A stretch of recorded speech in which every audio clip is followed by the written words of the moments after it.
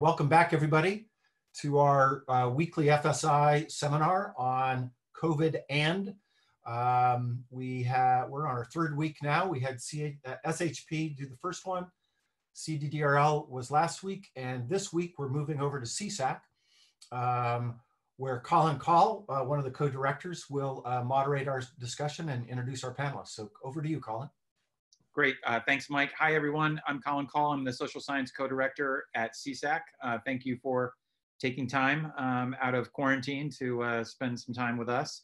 The coronavirus pandemic intersects with a number of research threads at CSAC, the Center for International Security and Cooperation at FSI, including the study of existential risk, biosecurity, and issues related to geopolitics and foreign policy. Today, we have 5 CSAC faculty who will provide brief remarks on various aspects of the current crisis through a security lens, broadly defined. First, Steve Luby will discuss how high-income country responses to COVID-19 outbreaks in low-income countries may impact long-term collaboration on a global health security agenda. Then, David Relman will discuss some of the many US national vulnerabilities that have been revealed by our response to the current pandemic, how these vulnerabilities could be exploited by our adversaries, and how we might learn from this experience to prevent and prepare for the next pandemic. Then Megan Palmer will discuss how the pandemic might impact biosecurity priorities and plans, including the management of research involving potential pandemic pathogens. We'll then shift gears to the international politics of the crisis and the role of the United States. I will step out of my moderator role and say some things about the possible ways in which COVID-19 could intersect to make geopolitics more conflictual and less cooperative. And then finally, Brett McGurk will discuss the need to form an international coalition, building on our experiences of doing so to address other transnational challenges. So with that, Steve, I'd ask you to kick things off. And thanks again, everybody. Thanks a lot, Colin, and welcome everybody to this conversation during this difficult time. So I'm a physician who's worked my entire career in global health. And global health really has 2 different conceptualizations. One idea of global health is that it's a humanitarian enterprise, that we are interested in reinforcing common humanity, that our core value is social justice. And the real aim here is to improve health in poor communities.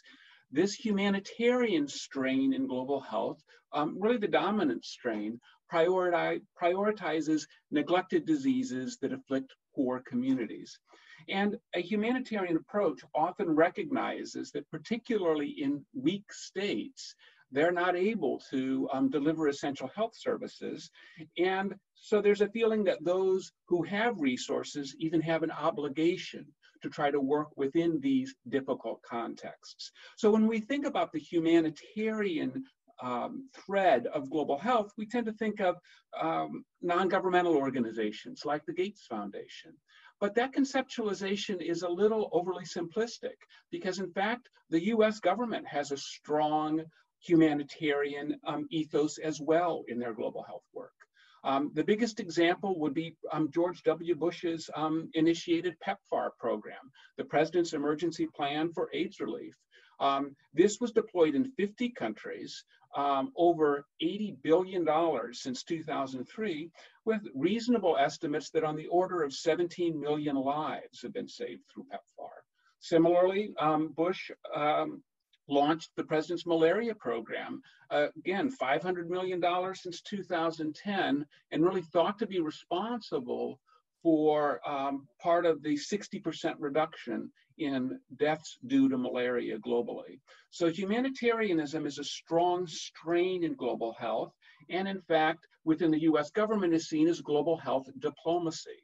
Let's offer something to weak states, and there's a reason then that we have some trust and can move forward. By contrast, when we think about COVID-19, this tends to be thought through more of a global health security lens. So global health security recognizes that emerging infectious diseases don't need a passport. They go from one place to another, and state management of infectious disease is not a solely national concern. It actually matters what happens in wet markets in China. And therefore, we need mechanisms to develop capacity within states to conduct surveillance and response And we need mechanisms to coordinate this globally. So the US Centers for Disease Control, with support from the Department of State, Department of Defense, World Health Organization's GORN, that is the Global Outbreak Alert and Response Network, all advance this agenda, this global health security agenda. But it turns out that the global health security agenda is more controversial in many countries than is the humanitarian agenda. To make progress in these infectious diseases, it's very important that we get hold of the strains so we can understand what the bug is that is causing this. And in Indonesia, which really was ground zero for a dangerous strains of influenza in 2005 to 2007, H5N1, they refused to share the strains.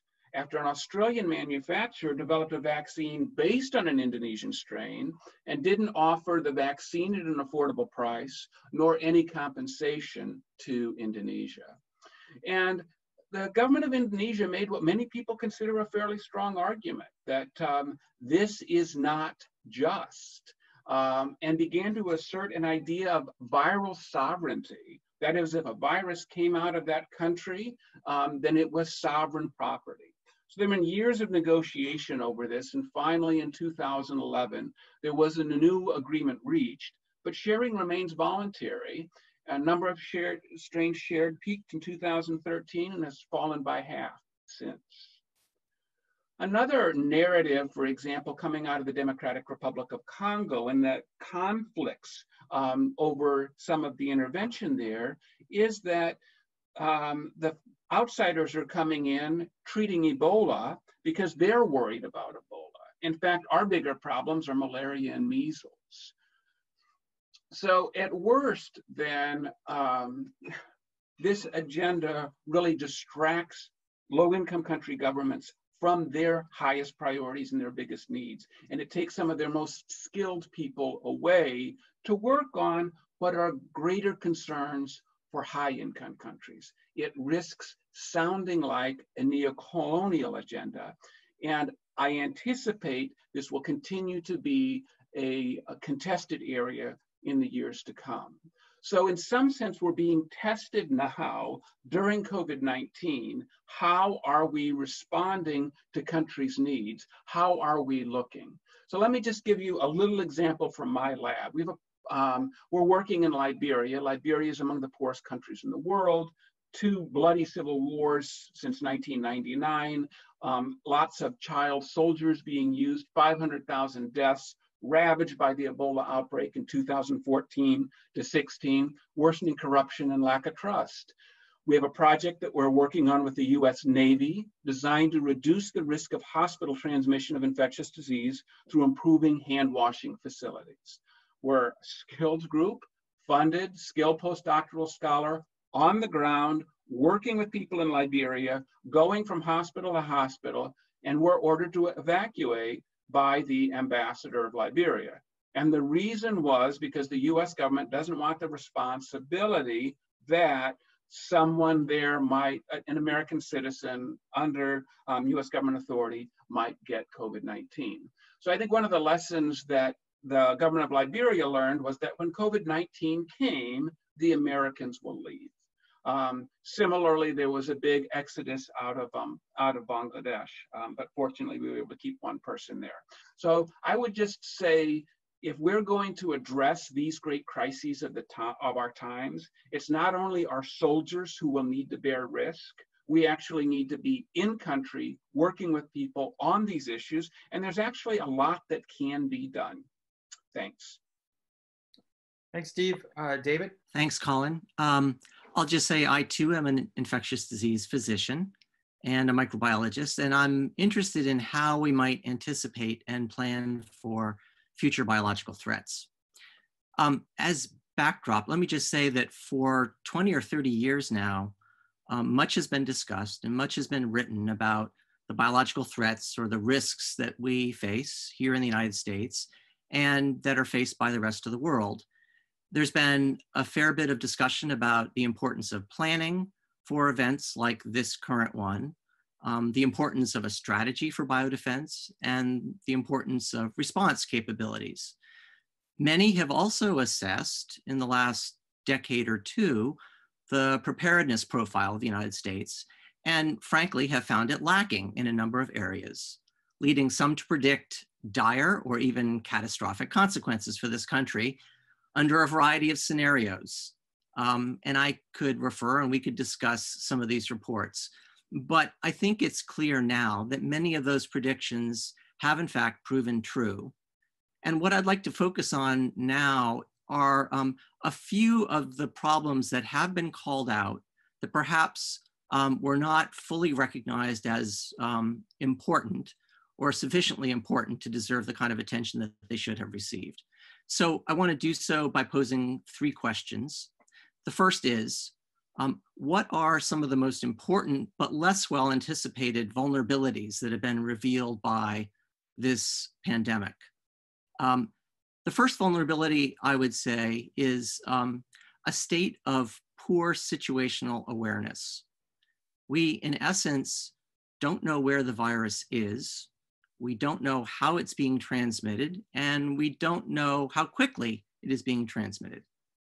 So these are pretty important questions, and this issue of situational awareness turns out to be important in a variety of settings. One is the global setting. We and others, including the Chinese, knew very little about the early days of this virus in the human population. We know less than the Chinese, we think, about when it exactly began, when it first showed up in humans, and what might have been some of the clues about its origin. And those questions about the origin of this virus remain very unclear to this day. And I think our colleague Megan Palmer will touch a little bit upon this. But I want to focus with respect to this vulnerability on what we knew and didn't know in the United States and still don't know. We, in fact, had no idea until well after the fact that the virus had arrived in this country. There were, as it turns out, a number of flawed assumptions about the effectiveness of our sentinel surveillance systems and of the usefulness of what we call syndromic surveillance. Our testing capabilities turn out to have been far less capable than we had thought or were led to believe. We, in essence, had no pre-positioned platforms or coordinated approach. The CDC Laboratory Response Network was almost completely unprepared for an event like this and was, in essence, outrun by the virus. As a consequence, we have relied upon surveillance of syndromic features, the clinical picture of this illness, which we know, especially now, is terribly insensitive when some of the most important events in a pandemic like this are taking place from and between asymptomatic individuals. There is no syndrome to look for. So in essence, syndromic surveillance goes out the window when the agent is transmitted from asymptomatic individuals. And that leads to great uncertainty about where the virus is, who is infected, who is contagious, and then the subsequent secondary destabilizing effects of that uncertainty. The second vulnerability is our slowness to respond, the sluggish nature of our response system. This virus has shown again that the 2 most important properties of biological threat are pathogenicity and transmissibility. But this event makes very clear that of those 2, transmissibility is the one that trumps the other, if you pardon the pun. A fast-moving agent with modest fatality rates ends up exerting a far greater global disruptive effect than a poorly transmissible but much more fatal agent. And this, again, underscores the importance of situational awareness and of rapid acquisition of situational awareness. The third vulnerability is the fragile supply chain. Again, we understood that there might be a problem here, but I think what we failed to understand adequately was that even with a limited pre-positioned capability in supplies, critical supplies, we're actually quite slow at ramping up and scaling up the production of the missing resources. The fourth vulnerability that I'll mention is a leadership problem. we again had recognized a fragmented leadership system for biodefense in this country, but in the current regime, it is clear that the capabilities of individuals and their lack thereof, coupled with a flawed structure, leads to fairly important and again, dire consequences. And there's more to be said about this. Finally, the fifth vulnerability is our patchy and fragmented public health system. It's that way by design and has certain important benefits perhaps in being so, but in situations like this, that kind of structure again reveals a vulnerability that lends itself to a susceptibility to misinformation, to exploitation by others. So that leads to my second question: how can these vulnerabilities be exploited? I'll just say very briefly in two basic ways. Poor situational awareness leads to the opportunity by others to essentially game and hack what it is that we barely know and recognize. One can certainly introduce misinformation or sow disinformation and further cripple our trust or understanding of what it is we think we know or what we believe our leaders or our public health system knows. But from a more deliberate and perhaps nefarious point of view, there's a huge opportunity here, in my view, for someone to deliberately further disseminate the current agent, if they chose to do so, and create much greater disruption and crippling of our healthcare system by masking their efforts in the uncertainty that we have about what's actually going on. The other basic form of exploitation might, for example, target this fragile supply chain that I talked about, where one could easily deliberately disrupt the weakest links in that chain, now revealed, as well as perhaps couple this deliberate dissemination or release of an agent with a pre-planned targeting of those critical resources that you know will be called upon in that scenario. So finally, third, how might we learn from these newly revealed vulnerabilities? First, we now understand, I think, much better the importance of surveillance and detection capabilities. We now need to think about how do we forward deploy those capabilities without knowing about the exact agent so that we're able to respond much more quickly. There's more to be said here. Second, we need to think about perhaps a PR campaign that promotes a better understanding of how our public health system is set up, how it's meant to work, the value that it provides when you don't see those values. I mean, essentially, a great public health system is one that you don't ever see because it's prevented things that have never taken place. But that value has Oh, I think we may have lost David there. Leadership system look like. And I'll leave it at that. I think, again, there's more to be said about how to build an effective but integrated leadership system for biodefense in this country. So, thanks. Thanks, David. I would also encourage, we're starting to get questions in the Q&A, but if you have questions for our speakers, please click on the Q&A button and type your question, and I will collect them and ask our speakers at the end. But Megan, on to you. Great, thanks for having me today. I'm a biological engineer by training, but I've spent more than 8 years now working with CSAC in a variety of capacities as an affiliate, fellow, and senior research scholar, co-leading efforts on biosecurity with FSI. And I just moved to a new role with the bioengineering department, where I'm continuing to work with CSAC, as well as partners both across and beyond the university on initiatives to ensure that the future of biological sciences and engineering is one that makes us more secure and not more vulnerable. And that's what I'd like to focus on today. How do we manage these increasingly powerful capacities to understand and manipulate biological systems as part of our biosecurity strategy? So we now see that we're relying on biological innovations to deliver the types of diagnostics, vaccines, therapies needed to respond to this pandemic. And we will need these innovations to prepare for future biological threats that may look, as David said, very different than the ones we're seeing today.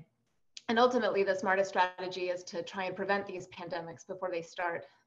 But there is an inherent conundrum some research designed to prevent and prepare for pandemics may risk generating the very types of threats that it seeks to mitigate by either accidents or intentional threats.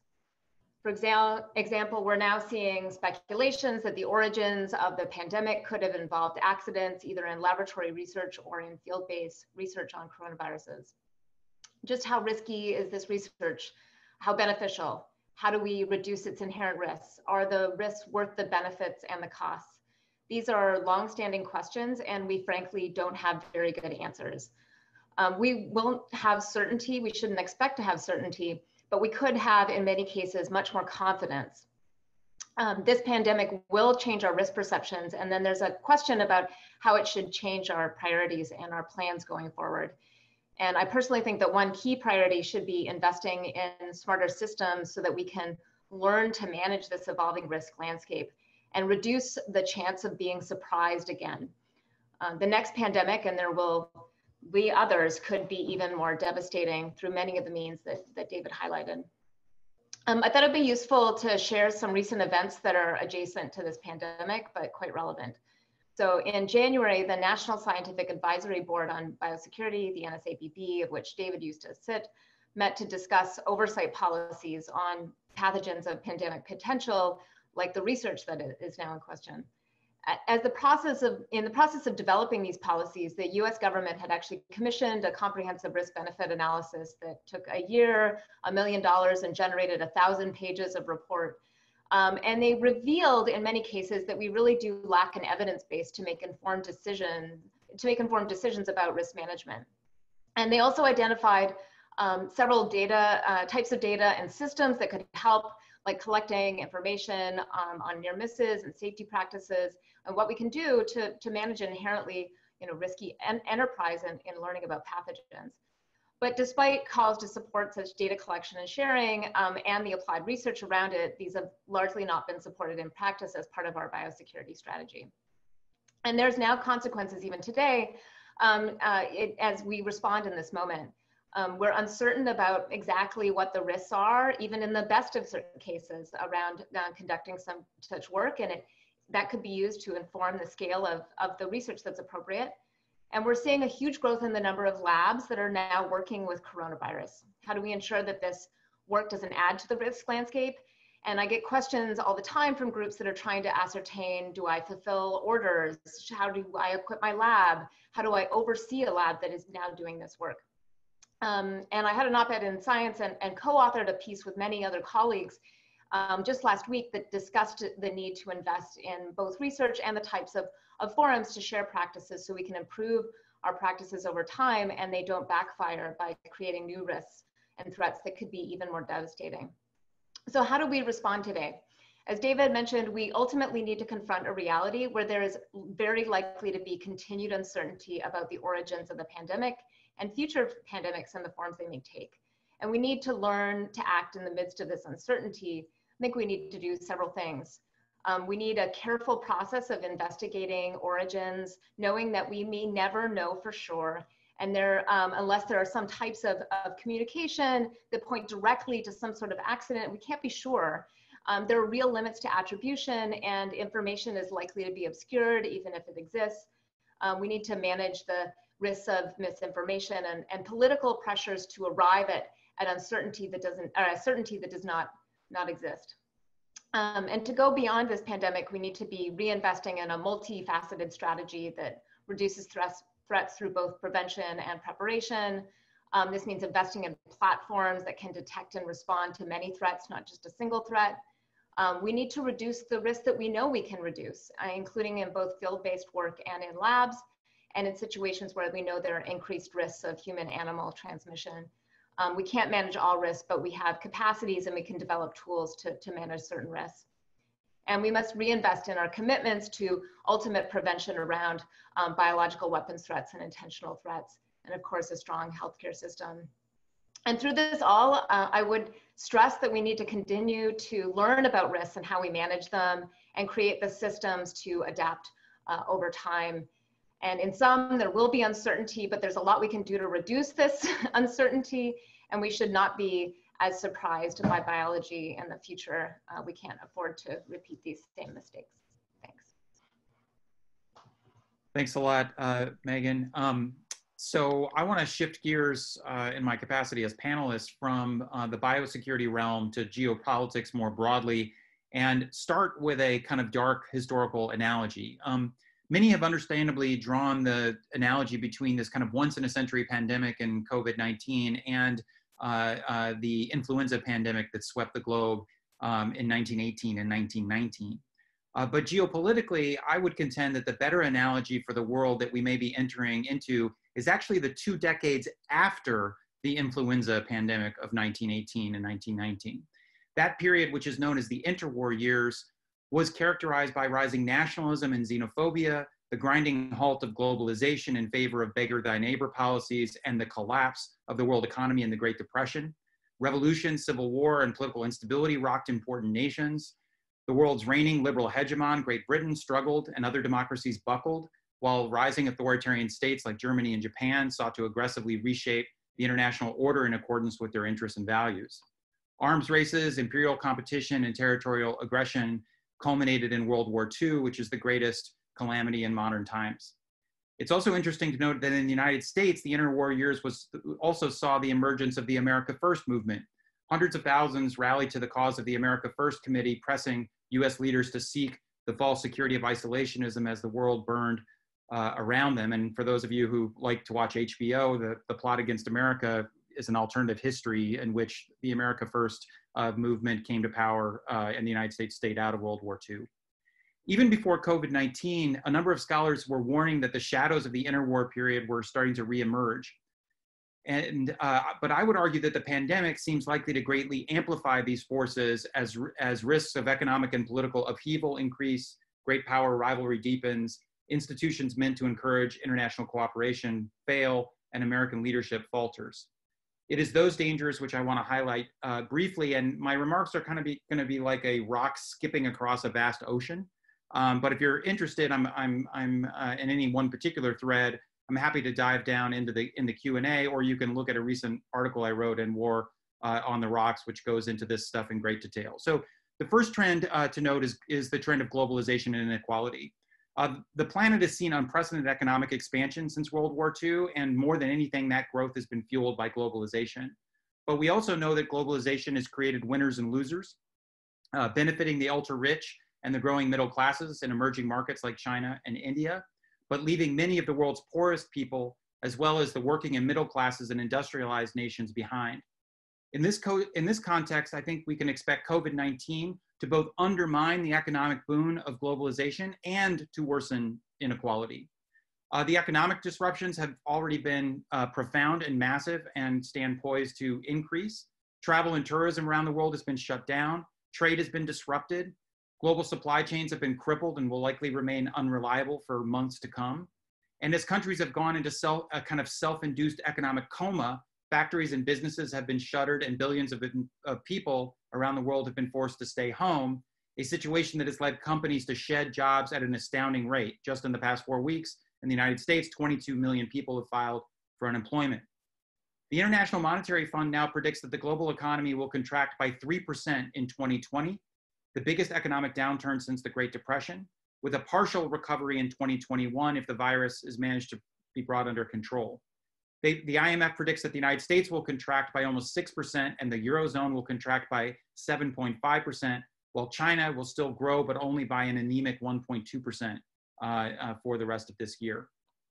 Countries will have vastly different capacities to respond. In advanced industrial countries, trillions of dollars in income support, credit, and loan guarantees may cushion some of the blow, but even wealthy nations will struggle to finance repeated rescue packages.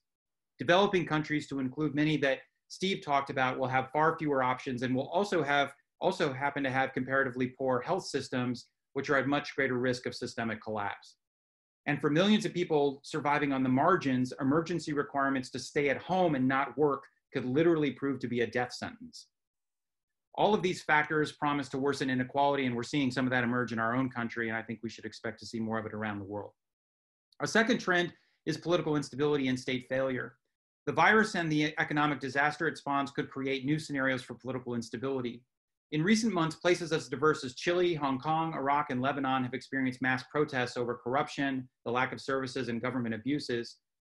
And while COVID-19 for the moment has essentially gotten people off the street as a consequence of large gatherings being banned and people staying at home, it is easy to envision new waves of grievance-based protests and threats to public order in many countries. In many places where people are currently giving their governments the benefit of the doubt, their patience may eventually run out, as we've started to see here in the United States in places like Michigan and Ohio in recent days. In numerous places, the collapse of healthcare systems, inadequate economic support, and perceived government mismanagement could drive demonstrations. And in other places, clashes could emerge between the populace and security forces enforcing lockdown orders. In fact, just in the past couple of weeks in Kenya, at least a dozen people have been killed by Kenyan police enforcing dusk to dawn curfews. COVID-19 could also be particularly devastating in existing conflict zones. In Yemen, there's an apparent ceasefire, but in Afghanistan, Libya, Mali, Niger, Somalia, Syria, Ukraine, and other places, combatants and extremists seem to see opportunities to exploit distracted foes and violence rages. The UN has warned about the possibly catastrophic consequences on large camps for displaced people and refugees in places like Iraq and Libya, Bangladesh, Kenya, Syria, and other places.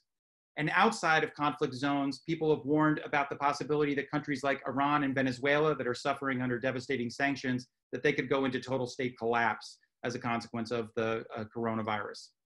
Finally, and an issue that's probably worth further investigation, there's significant risks of food insecurity around the world, driven by the fact that the people producing the food are getting sick or forced to stay home. Migrant laborers aren't allowed to work. Supply chains are being disrupted. And you're already seeing the prices of staple crops increasing significantly, and that could lead to substantial increases in hunger and maybe even famine in some places.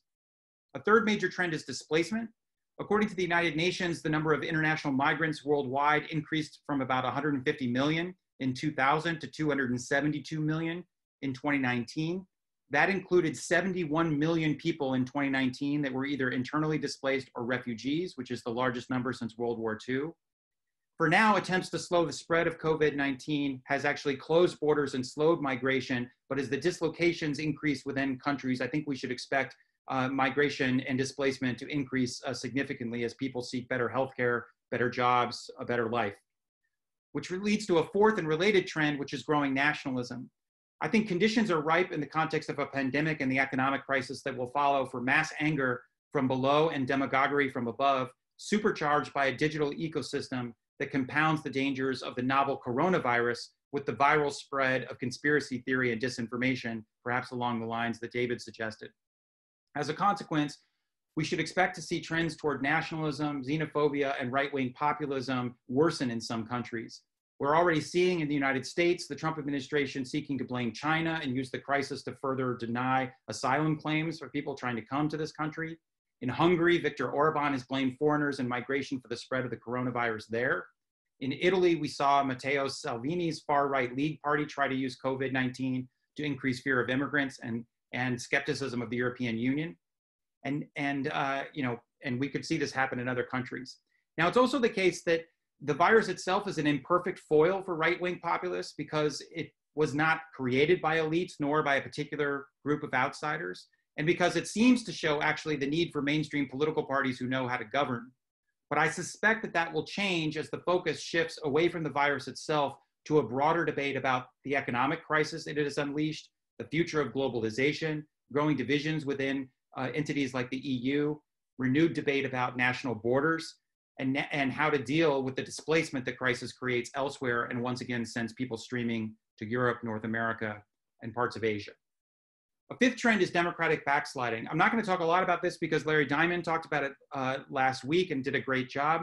But I do think it's worth noting that we're already seeing some countries, Hungary being the most notable, using the coronavirus to pass emergency laws that substantially increase the power of the executive. We're also seeing an impact on democracy. I think we should all be heartened by what happened in South Korea the other day, where you had record turnout for an election in the midst of a pandemic.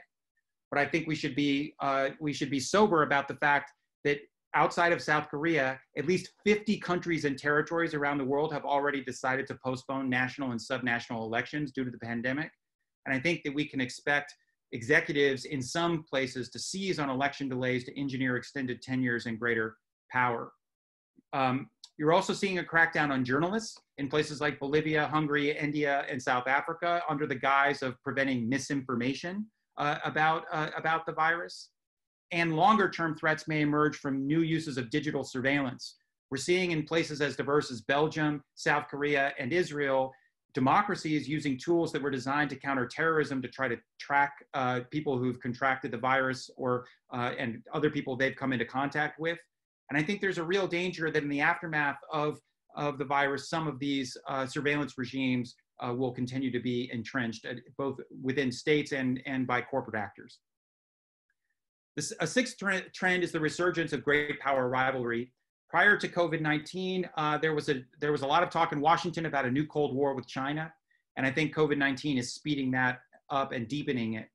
The disparate economic impacts on the US and China and future fiscal constraints could alter the material balance of power between the two, but we're already seeing a deepening soft power competition between Washington and Beijing. Now, by all rights, China should have been on its back foot in terms of soft power. After all, the virus emerged in China. It was covered up by local Communist Party officials. The regime downplayed the virus and thwarted cooperation with the WHO and with the United States and others.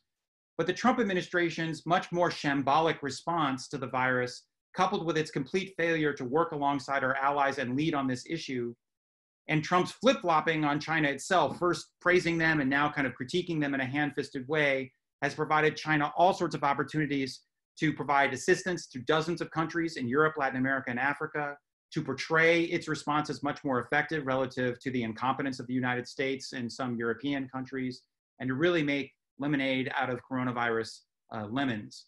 I also think we can expect the forces arguing for decoupling, economic decoupling between the United States and China to be strengthened by the virus, especially given the revealed dependencies on pharmaceuticals and medical devices between the United States and China. A final trend that's being exacerbated is the stress on the so-called liberal international order, the institutions that help countries cooperate. We've seen the Group of 7 and Group of 20 nations struggle. We've seen the UN paralyzed over differences between the United States and China and not being able to raise money.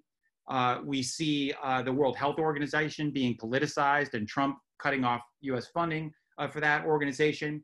And we see divisions within the European Union that were already in place as a consequence of the financial crisis, followed by the Eurozone crisis, followed by the refugee crisis from Syria, followed by Brexit, et cetera, being magnified by the horrible toll that the virus is taking. Two final points. One is, I think that I think we are now at the end of the post 9/11 era. That is, whatever we define the future to be, it's not going to be in terms of 9/11, but that is going to create its own contestation about how we think about the security environment. On the one hand, I think coronavirus will be used by advocates of a traditional national security frame who want to emphasize state sovereignty and great power competition. On the other hand, you'll have others who argue that the crisis reveals the need to elevate human security and transnational challenges like biosecurity, climate change, AI, and cyber. In fact, I think they will persuasively argue that these challenges are all interrelated. Indeed, climate change could unleash new pandemics and public health risks. And the very steps we are taking to deal with the coronavirus is increasing the surface area, the surface space for cyber attacks. These things are all mingled up together. And obviously, David and Megan talked about some of the biosecurity issues. How the US responds in this moment is important. We can decide to lean inward, become more nationalist and more self-help, and engage in beggar thy neighbor approaches like we did in the interwar period. Or we can lean outward, lead, and seek to shape a new international vision as we did after World War II. It's obvious what I think we should be doing, but I think to give us a sense for what that would mean in practice, I would like to close out the panel with Brett. Thanks so much, Colin. I will talk I'll try to be brief. I do not come at this with a public health background at all. I come at this with a diplomatic background and some experience in building broad coalitions. So I had a piece in Atlantic about a month or so ago about the importance of just the basic elements of diplomacy and building alliances. And what we started to see as this crisis unfolded were just the basic elements of governance just atrophying in Washington. One of the examples that rung true to me was a desk at State talking to Thailand, trying to get PPE from Thailand as USAID was sending PPE, the same equipment, to Thailand. That just showed a total breakdown in our basic diplomatic apparatus, with everything being quite ad hoc and really no coordinated diplomacy. I have some experience in the past two administrations, in the Bush administration, even in the crisis in Iraq. President Bush led using the imprimatur of the United States to set up PEPFAR, which Steve talked about, mobilizing 50 countries, $80 billion, saving 17 million lives. That's something the United States can uniquely do. The Obama administration, even in the middle of the ISIS crisis, I remember President Obama talking about the Ebola response and mobilizing almost 60 countries to help with that. This is America's comparative advantage, building alliances, diplomacy. It is our comparative advantage in a great power competition. Right now in this crisis, I think there seems to be a view in Washington from people I'm talking to, this is a bit of a bump in the road, that we're going to get through this and that our foreign policies will kind of continue on the continuum they've been on. So you've seen the administration roll out a new proposal in Venezuela about trying to get Maduro out of power. We started a new military operation, counter narcotics, off the coast of Venezuela, continue to talk very tough against Iran. This is really ringing poorly around the world. I'm hearing from a lot of former colleagues just basically asking, where is the United States? So I think, like it or not, we're at a significant inflection point. We have senior envoys on issues like Syria, on Afghanistan, on Iran, and I think it is quite important. And I think as we talk about this publicly, to just continue to make the case for diplomacy and leadership. And the rule book and how to do this is pretty well established. You can appoint a very senior former diplomat, former military commander, to help coordinate the overall international response. So that's something that I called for in the piece in The Atlantic. I think this is important, even the stagecraft of statecraft, to show that the United States is trying to fill the vacuum that really exists out there. Some things a coalition can do. This is not philanthropic. It helps protect the American people.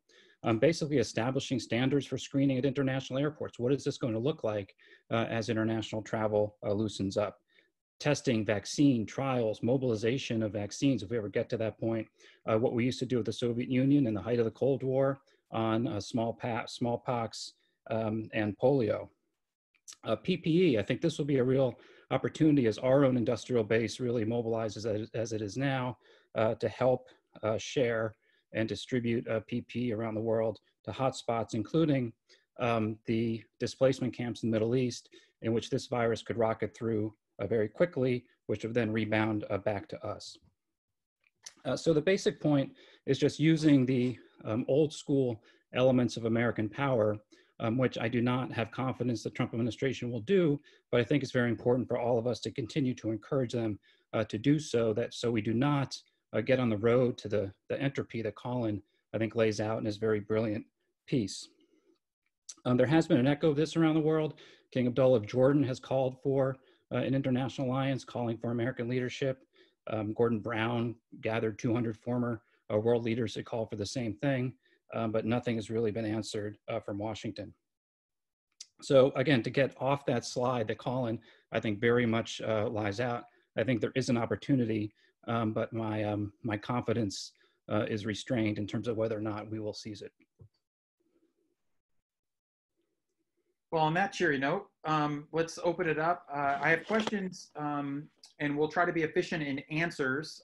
There are a bunch of questions for everybody, but Steve, maybe we'll start with you. Obviously there's a lot of talk in the news because of Trump's cutoff of the World Health Organization, cutoff of $400 million. But Steve, I don't know if you have any views. Mary Steiner asks, what should the role of the WHO be in preventing and curing pandemics, advancing the global health security agenda, many of the issues you talked about? Yeah, I think that they're really they're crucial. They're absolutely crucial because they have the legitimacy to work all over the world, and this is really their task. The difficulty, however, is that they are basically a voluntary organization. They can only run to the extent that they are supported. And through the years, it's really been the US government and the Europeans who have given enormous amounts of technical support and financial support to the institution. So I do think that they are a crucial entity, but they need support. They need support, and they really need nation states to be backing them up. Thank you. David, Gabrielle Hecht asks, what are some of the critical bottlenecks in the supply chain now, other than the most obvious ones? And Thomas Finger asks, can we have an effective early detection and tracking capability without a national health insurance program and integrated data program? Right. In many cases, in response to Gabrielle's question, we actually have pretty good lead compounds or methods or resources that we know would be useful if we had enough of them. So I think one of the critical bottlenecks is the production capability and the agility to pivot from producing one version of X to a different version of X. One of the approaches that has been touted and I think could be much more fully exploited is the idea of these generic platform technologies that allow you to essentially plug and play. We know how to make a vaccine, for example, against a family of viruses. We don't know which one will face us, but when we learn it, we quickly have the means to plug in the appropriate module and then the distributed manufacturing capability to mass produce the needed item. So it's actually in the execution, it's in the ground, the ground deployment that we're missing and that we should be much better prepared to do. And to the other question, I think the answer is no to Tom. It's very hard to coordinate information gathering and then exploitation of good information without a uniform system. A national health care system would be the obvious solution to that. There may be some other, lesser effective but similar kinds of approaches, but essentially we need a nationalized system that has standardized requirements for information and a means for collating and then distributing a broad situational awareness. Thanks, David. So Megan, Noureddin Shadi, and apologies if I've butchered that name, asked, some scientists support the hypothesis of that COVID-19 or SARS-CoV-2, it was the byproduct of genetic engineering, possibly in a lab in China. There's also been accusations from China to the United States that it was somehow engineered here. A more plausible hypothesis seems to be that it may not have emerged from the wet market, but actually from the Wuhan Institute of Virology through testing on coronaviruses with bats or other things. But how much credence do you put in any of these hypotheses that the initial explanation, that it came from this wet market in Wuhan, might not be right, but instead it could have either been man-made or the result of an accident? Yeah, I think we need to look at all of these as probabilities, right? And the largest probability is that this emerged, right, through human animal contact through a variety of different mechanisms of which we will likely never know, right? But we can't fully discount that some of the ways that we come in contact with these agents is through the research that we conduct, including getting large numbers of samples from the types of bat populations that are likely to have been an origin, right, for this disease. And it is also likely that we're going to be accumulating evidence for long periods of time that help inform our judgments, and we're going to exist in some amount of uncertainty. There are different types of evidence that we can use, though. There was a paper in Nature, for instance, that basically showed there are no attributes of this particular virus that would lead us to believe that it's genetically engineered, right? But I think some of the other events that we've seen here see how, even despite that type of evidence, there are lots of misinformation, disinformation, risk perceptions that are really hard to budge. So this is not just about the accumulation of facts, it's how in the absence of facts or even in spite of them, that's manipulated in time. And which is one more thing to note, is that it's not just the sort of biological evidence, the biological forensics, but we rely on all different types of intelligence to inform these assessments. And so, we would, be looking for, is there, particular communication that said, oh, there was an accident or some symptoms, but because we're seeing asymptomatic transmission, that's not necessarily going to exist. So we need to also recognize that the next pandemic will probably not look exactly like this. And so we need to not over-index in the midst of this uncertainty on any particular origin. Thanks, Megan. Brett, two interrelated questions for you. I mean, obviously, Brett, you've served under the past two presidents as the presidential envoy for the coalition to defeat the Islamic State in Iraq and Syria. Maggie Panetta asks, could you share your thoughts on how the virus will affect Syria and Iraq specifically, especially given Syria's fractured governance? And Melissa Carlton asks, what types of foreign policies can the US pursue to reduce the likelihood of COVID-19 spreads to further destabilize conflict zones like Syria?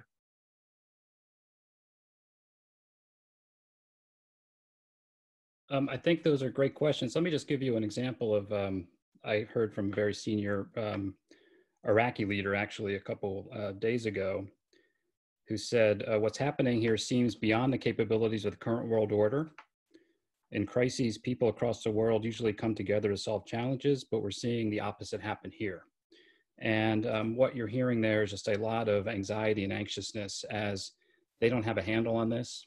In Syria, I know, where we have forces in the northeast part of the country, the WHO, we've talked about the WHO, they operate through states. So they work through the Assad regime, whether you like it or not. And it's very difficult to get support that we need in other parts of Syria. So I think the risks are enormous. And if the pandemic reaches some of these areas, again, it can just rocket through very quickly and get totally out of control. So I think the risks are quite high.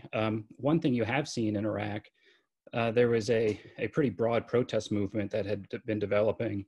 That has now basically stopped because nobody is in the streets. And the Iraqis are trying to form a new government. So they bought themselves a little bit of time, so we have to see. But I am kind of in the camp where Colin is. I think this is all just exasperating all the pre-existing problems.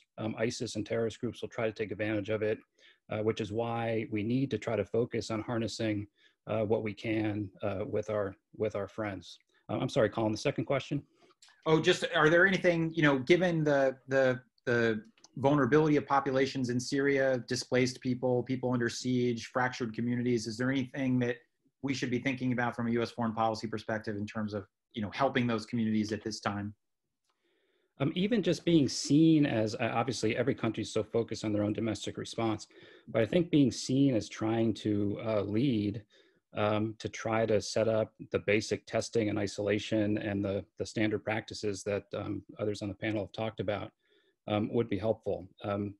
But we're not really doing that. So that opens the door to the Chinese and others to kind of the arsonist fireman approach, where they'll come in and kind of buy some goodwill by trying to do this.